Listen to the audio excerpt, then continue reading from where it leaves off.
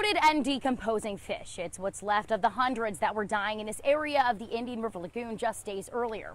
And while it's not the worst fish kill this area has ever seen, biologists say with rising temperatures, it certainly won't be the last. On the shores of Sebastian's main waterway, Indian River Lagoon. Ray Martinez walks by the docks, a place he comes often. Yes, I do. I love to fish. That's why I moved over by the coast, and I do it as much as I can.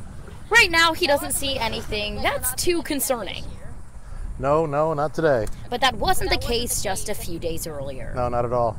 Actually, went out early in the morning on the weekend, and I noticed there was a lot of fish gasping for air on the surface. Ray taking this video south of the Sebastian Yacht Club. You can see some of them have died.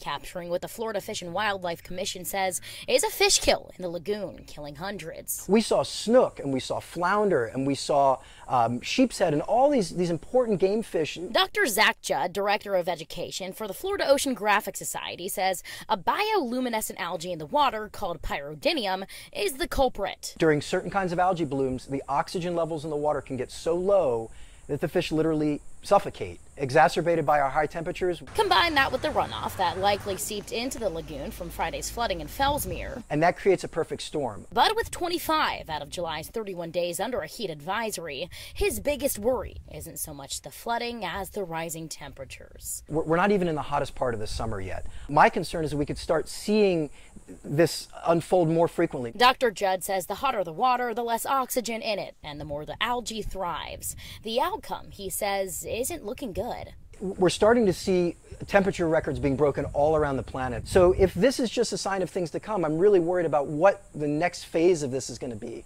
And so back on the lagoon shores. So it's a bit scary.